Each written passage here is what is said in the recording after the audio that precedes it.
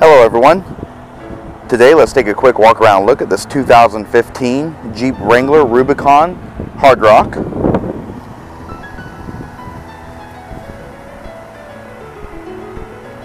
This Rubicon is painted in hydro blue pearl coat, has the black leather interior. It's powered by a 3.6 liter V6 engine with a 6-speed automatic transmission.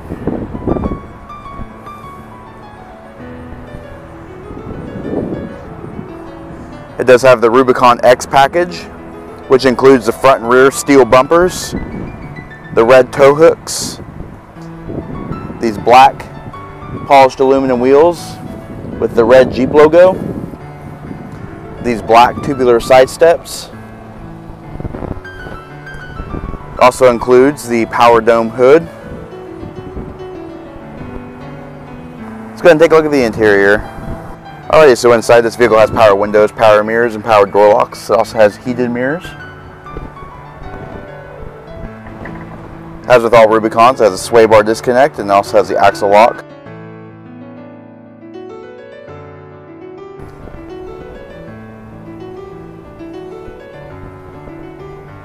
This vehicle does have the Uconnect Bluetooth system and also has a trip computer, cruise control. It does have the Uconnect 430N with a navigation system. It is a Garmin-based nav system. Power window switches between the front vents. Air conditioning. You have your mirror control, heated seat controls, stability control, and hill descent control. You also have your power point. The power point is located behind the center console. Alright, looking at the back seat. 3 across seating, tip and fold seats. They're 60-40 split. You have your rear power window switches located behind the console. Cup holders on the floor. On either side of the window switches, you have your Uconnect microphone for the rear seat passengers. Alright, so looking at the cargo room.